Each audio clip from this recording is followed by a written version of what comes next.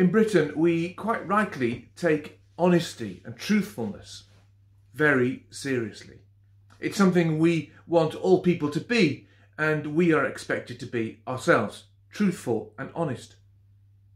Very often we can criticise our MPs, especially, it seems to me, for being dishonest. But, you know, that is taken very seriously when MPs are found to be dishonest. I'm sure you know that in the House of Commons, it's considered unparliamentary to accuse another member of lying. In fact, if one MP accuses another one of lying, they are ejected from the chamber until they apologise. It's taken that seriously. That doesn't mean that in history people haven't tried to get round it. The famous example, of course, I believe it was Winston Churchill, who accused another member of being guilty of a terminological inexactitude, trying to get round the rules. But honesty, truthfulness is of utmost importance. Our commandment today says, "You shall not bear false witness against your neighbour." And of course, we often take this to be a command about lying and that we shouldn't lie. And of course, it is that. But it is a whole lot more than that, as I hope that we will see. Let's bow our heads to pray before we get into this commandment today. Father, be with us today. Help us to hear your voice as we read your word together. We pray that you would show us what areas of our lives we need to change for you. In your name we pray. Amen. So this commandment is framed in the context of a court of law, bearing witness against a neighbour. The picture is that you have been called to give an account of something that has happened, to bring the truth to bear on an accusation that has been made. And you are to be truthful. Now, that's really important for us today, but way back when these commandments were first given, it was even more truthful. Today we can test people's arguments and answers to questions with all kinds of forensic evidence. We can get tiniest fibres or little bits of DNA or fingerprints or whatever we have. There was none of that way back in Moses' day. And so the word of witnesses was desperately, desperately important. Indeed, if you remember, as we'll see later on, it was the word of witnesses, false witnesses, that sent Jesus to the cross. So this is really important, and it has to do with how we relate to other people. So as we unpick this commandment, the first thing to say is this. It says that we need to be careful of saying things of other people that are not true. We need to be very careful not to slander people, not to say they've said things they haven't said or done things that they haven't done. That happens, to get back to the opening example, that happens so much in politics, doesn't it? And journalism, where they are journalists constantly, it seems to me, and politicians constantly seem to accuse one another of things, so that they're always on the defensive. We are not to be like that, says this commandment. We are not to say things of other people that are not true. Now that means passing on gossip as well. If we hear something about somebody that we don't know whether it's true or not, it's wrong to pass it on if we can't verify its truthfulness. We shouldn't say things of others that are not true. nor should we exaggerate things about other people to make them something that's larger than life or becomes not true. We shouldn't say things of others that are not true. The second thing that this commandment includes is this: not saying things of others that are true. You know, there may be occasions when we are involved in a conversation about somebody else, or the subject of somebody else arises, and we have the information to justify what a person has done that seems to be strange or wrong or bad. Or it might be that people are running somebody down, and we ought to be able to say, well, that's not true. Not saying things of others that are true can be just as bad as saying things of others that are not true. It's like the sins of commission and the sins of omission. Both really important. And the third thing that this commandment has to do with is thinking the worst of others. How often do we do that? Whether it's a colleague in the office that we don't really get on with, whether it's somebody in the family or a friend that we've fallen out with. We think the worst of them.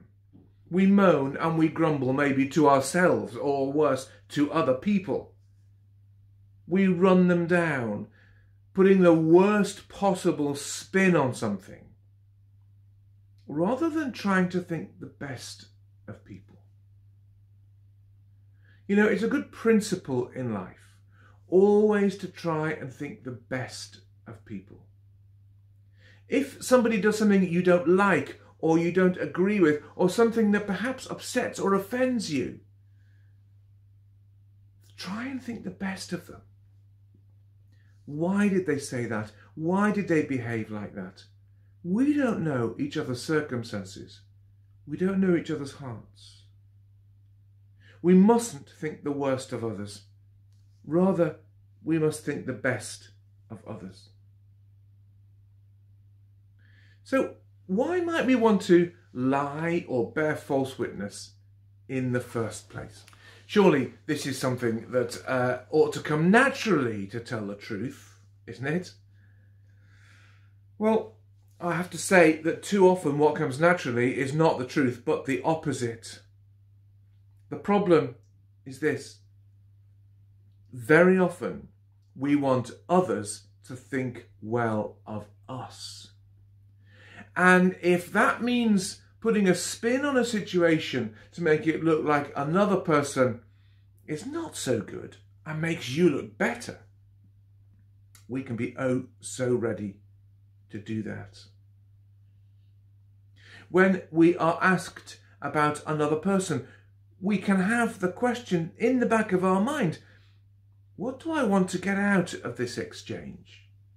How can I spin this to make myself look better? It's a difficult one. It's something that every human being battles with. Because right from the Garden of Eden onwards, we want to run our own world, to run our own universe. We want to be masters of our own destiny. And that can so often mean trying to manipulate our situation, and sometimes the truth is a casualty. So why lie? It's inbuilt within us to make ourselves seem better. But it's worth thinking about this other question for a moment. Just take a step aside to ask the question: is it ever right to lie? Well, I want to suggest to you that sometimes it may be best. It can never be right, but it may be best. Think about Rahab and hiding the spies in Jericho. She lied to the soldiers that came to the door to say, "Are you hiding the spies?" She said, "No, I'm not," when she blatantly was. And she was commended for her actions. Is lying wrong? Well, lying is always wrong. But sometimes, as in the case of Rahab, it was a better than the other outcome may have been. Think of Corrie ten Boom, hiding Jewish people in the Second World War from the Nazis, lying about their presence. Was that wrong? Well, lying is always wrong, but had she not lied, a greater evil would have come about.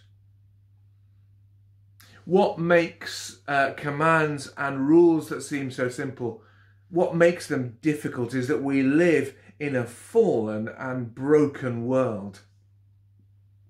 And sometimes in our fallen and broken world, we may be faced with a choice between something that is wrong and something that is more wrong.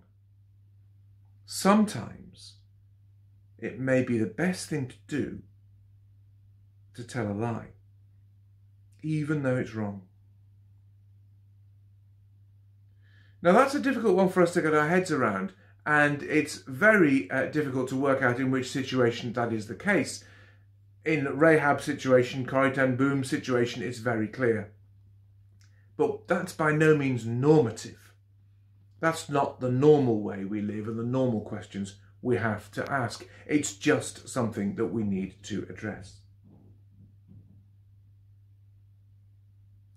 So, this document, the Ten Commandments, as we've seen, is the covenant document of God's people. This is the covenant promise and the covenant requirements that God makes of his people, not to get them in, but because they are in. I'm sorry if you're fed up of me saying that, but it's so easy for us to misunderstand and to think that somehow in keeping these things we're earning favour with God. No, we already have the grace of God, as we'll see in a moment. This is our response to the grace of God. So how does God's covenant hymn book deal with this question of honesty? Well, I've chosen today to have a look at Psalm 4, which is a wonderful little psalm. It's only 8 verses long. It says this: "Answer me when I call, O God of my righteousness. You've given me relief when I was in distress. Be gracious to me and hear my prayer. O men, how long shall my honour be turned into shame? How long will you love vain words and seek after lies?" See, these first 2 verses tell us 2 very important things. Verse 1 tells us that God is true. He is faithful, truthful, honest. If he were not, he could not be God. God is true. That's what verse 1 is about. Verse 2 says this: we are not. So God is true, truthful, honest. We are not. And then verse 3 tells us this: but know that the Lord has set apart the godly for himself. The Lord hears when I call to him. God is true, we are not. So we need to put our hope in God. It's simple, isn't it? If God is true and righteous, and we know that we're not, there's no other suggestion of what we should do. Put our trust in God. And the rest of the psalm goes on to exhort those who believe in God to live in a godly way. To be angry at things at which God is angry. Injustice and disobedience and strife and dishonesty. to consider the goodness of God, to worship God rightly, and to throw ourselves on him. That's the exhortation in verses 4 and 5. And in verses 6 to 8 are a meditation on that. Have a look at those things for yourselves. And I'm sure you'll see that they are true. Let me just give you this outline again for this psalm. Verse 1, God is true. Verse 2, people are not. Verse 3, God is our hope. Our hope is in God. Verses 4 and 5, exhortation to serve God. Verses 6 to 8, meditation. Just take this psalm again later on and have a look at those things again. Okay, so we know that truthfulness, honesty, is the way we should behave, the way we should live. We might say everybody knows that, whether they believe in God or not. But why is it so important for us as believers? Why is this part of God's covenant document? Why is this one of the 10? And the answer is, as with so many of these commandments, truthfulness is at the very heart of the nature of God himself. God is truth. Do you remember Jesus said, John 14 verse 6, I am the way, the truth and the life. We read elsewhere in the Old Testament, in Numbers chapter 23 and verse 19, that God cannot lie. And we read that time and again. God is true. Now, if we are to reflect the nature of God to a world that needs to know him, we too must be true, truthful, honest. On the other hand, the Bible calls Satan, the devil, the evil one, the father of lies, the exact antithesis of God. God is true. The fact that we are not means that, well, you know, we're in a pretty poor position. That's exactly why Jesus came. So many of the 10 Commandments are brought to bear in the life and death and resurrection of Jesus. Jesus was tried in a kangaroo court by people that made things up about him, people that twisted his words. They were bearing false witness to Jesus. He didn't seek to justify himself. He took it. And he went to the cross. And he did that for me and for you. We are to be like Jesus.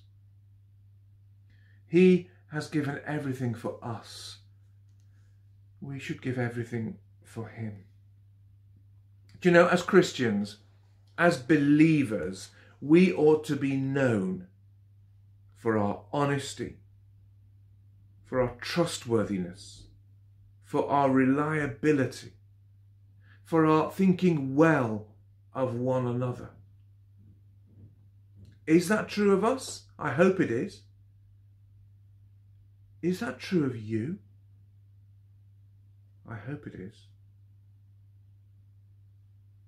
Let's bow our heads to pray. God our Father, we thank you now again for your word. Please help us. Help us to be honest and true as we live for you, that we might reflect your truth and your light and your glory. In your name we pray.